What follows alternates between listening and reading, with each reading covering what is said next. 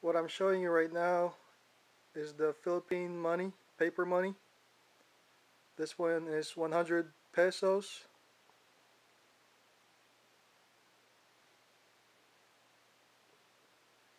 It's got Manuel Rojas' picture right there. Republika ng Pilipinas.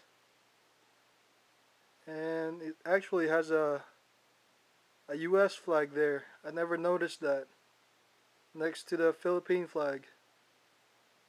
That's interesting that they have the US flag in the 100 peso bill. I also have the 50 right here. You don't see any flags of the US on this one. And you see the fine detail. I'm using a 10 by 21 millimeter loupe.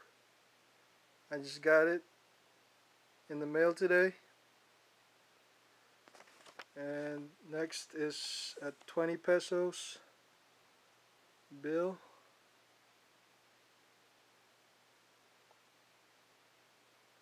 This is just some pocket change that I had after I came back from the Philippines this January 2011. I also have some coins.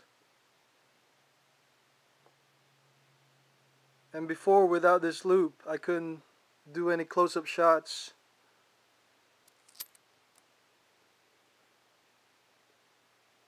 So I'm really liking this addition to my Vado HD.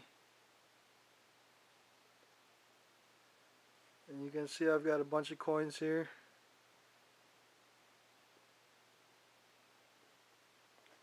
So I just wanted to show people that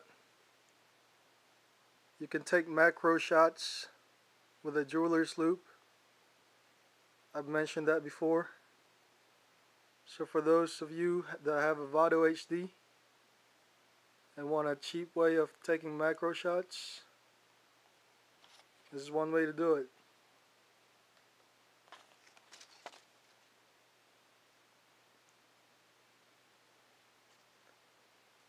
But one thing that really interests me is this US flag next to the Philippine flag. I wonder why it has to be the US flag.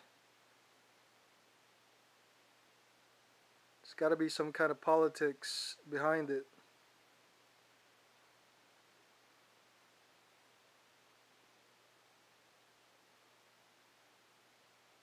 There it is, the US flag next to the Philippine flag. Huh. Interesting. But anyway, this is USS Princeton 2004, signing off.